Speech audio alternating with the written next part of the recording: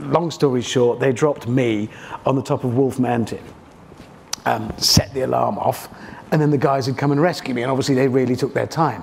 But for the film to work, I had to be, you know, really cross.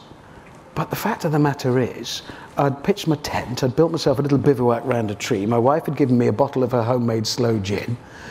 It went dark at 2:30. The crew couldn't do any more filming, so they all went off on snowmobiles down the hill to a big tent and left me on my own with my little fire by my tree, my bottle of gin and a book. I'd have stayed there for months. I'd still be there. I've never been happier. But on camera, I had to be really, really angry, which was a lie. I was having a lovely time.